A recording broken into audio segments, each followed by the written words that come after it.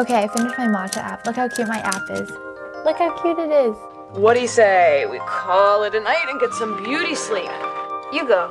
I want to review my notes one more time.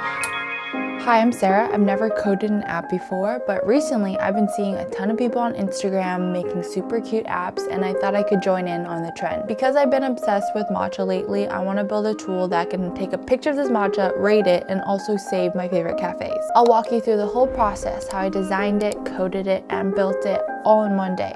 I can't finish all this and sleep at the same time. You have to sleep. It's what keeps you pretty.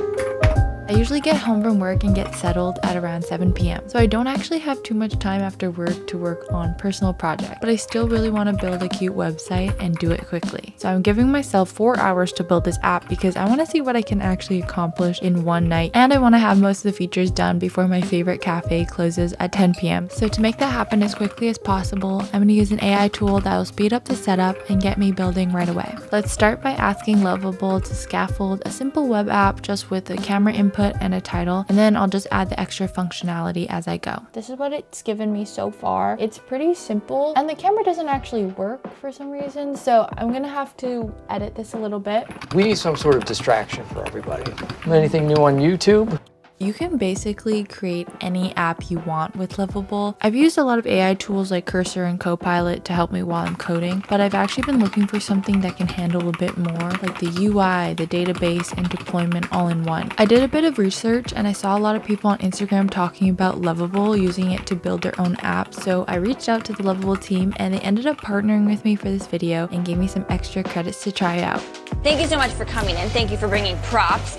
Let's just explain a little bit to the audience what matcha is first, if you will, please. Okay, so this matcha is from Tokyo, and then this one is from Costco. If you look at the powder, it kind of actually matches the bag. This one is a lot more of a vibrant green, and this one is yellower. You can tell this one's probably higher grade. So my other idea is to rate matcha based on its RGB value and how close it is to an ideal matcha color.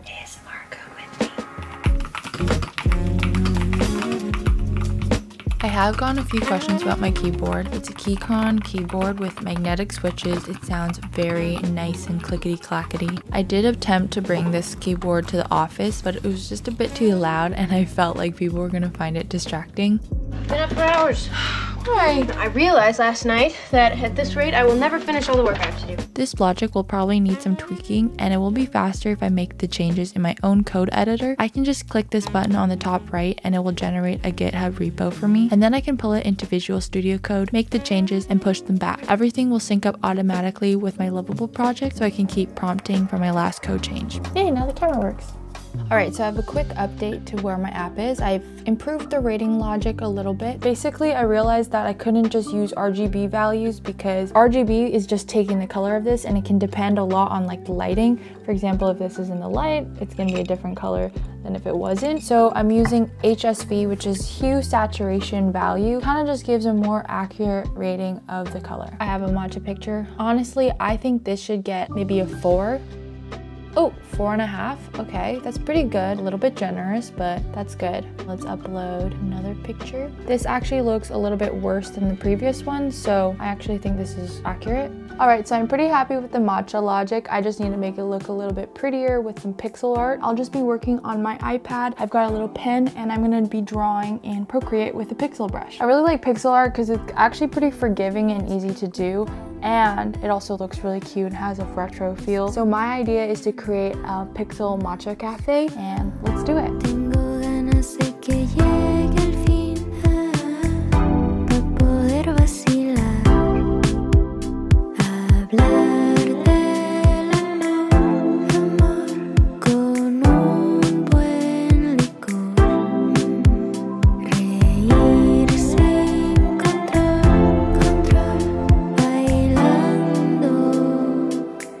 When you're doing pixel art, it can be a little bit challenging in the beginning, but the first tip I have is to make the canvas a bit smaller. I'm using a 400 by 300 size pixel grid, but that's a little bit big. You can ask ChatGPT what's the ideal pixel size for your screen that you're going to be using it on. The next thing to do is to turn on the drawing guide, so then you have a grid on your canvas and then you can see which squares you're actually filling in.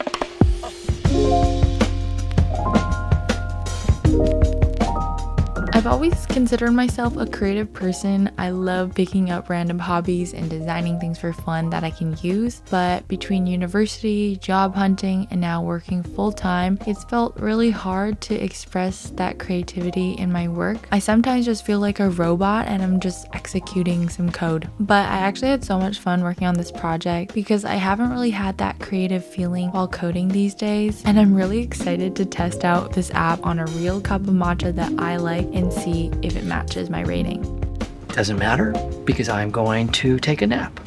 So I just took a nap. I've finished the pixel art. I've also changed, and the next thing to do is to work on Figma. So this is what I have going so far. I've got a little matcha slushy machine, a matcha slushy, which I've actually never had one before, iced matcha latte, a hot matcha latte, and cute little shelves. So this is pretty much what the background is gonna look like, and up here I'm gonna say like rate my matcha, something like that. For any of my projects, like my room renovation, my knitting projects, and now this app, I love looking at Pinterest for inspiration. I think I like it a lot more than Instagram. It just curates my vibe a lot better. When I was thinking about this app, I was looking at different color palettes and styles of art, but I really felt like pixel art is just the most simple and most forgiving. Okay, so now I'm done the Figma. It looks like this, and I'll show you the layout right now. You press this button or the upload button and it should take you to this screen where you could fill out your rating. There's stars, you can change that, and you can type in the text box here and click save, and it should save to the database. Then in the database, I want to display all those images. You click here and then you should get into the gallery and you should see all the matchas that you've reviewed. For my Rate My Matcha app, I'd like to connect it to a database so I can store my matcha images and then display it later in a different page. So you'll first need to create a Supabase account. I already have one here. You go back to your app, you click this top right button, Supabase, and you press connect Supabase. I have one called Matcha already, so I'm gonna connect. All right, now that I have my database set up, it's time to make it look pretty. I'm gonna show you how you can use your mockup images, pass it to Lovable, and it'll create an app. All right, this is the prompt that I put into Lovable to transform my UI. And this is what Lovable gave me. It's actually pretty close. I'm using pixel art, so it's a little bit difficult when it comes to scaling, and that's why it looks a little bit blurry, and also there's a black border, so I'm gonna have to give it some more specific instructions. I knew exactly what to do, but in a much more real sense, I had no idea what to do.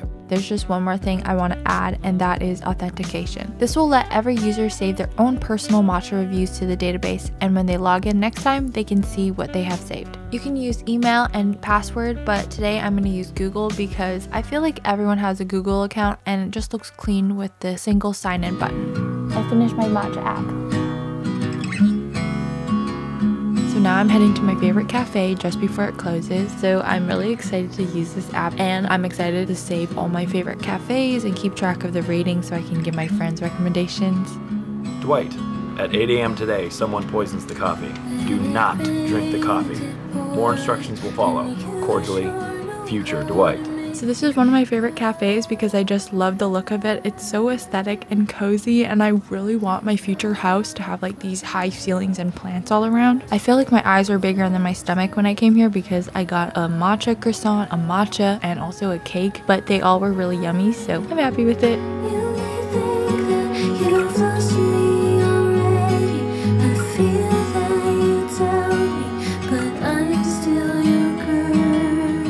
Lately, I've also seen how these AI services like Lovable have completely changed what is possible as a solo engineer. If I were to estimate how long the styling in HTML of this project would have taken me, I would say about a week, just to get it looking half as good as it does now. And honestly, I don't really want to spend my time that way, especially working a 9 to 5. And that's why I think doing a project with AI right now is one of the best things that you can do to prep for your future. Even while I was working on this project, I picked up a lot about prompting, like how you need to be very specific and how you can guide the tool with context, and it'll make a huge difference in the output. And it also helped me get better at reading and debugging code that's written by something else, which is a very useful skill at work when you're reading other people's code. Anyways, on to the last step, publishing the app. Lovable really makes this so easy. Once you're happy with everything, you can deploy straight from their platform. Just click this button and your app is live. You can share a working link with your friends, and other people can use your app on their own devices.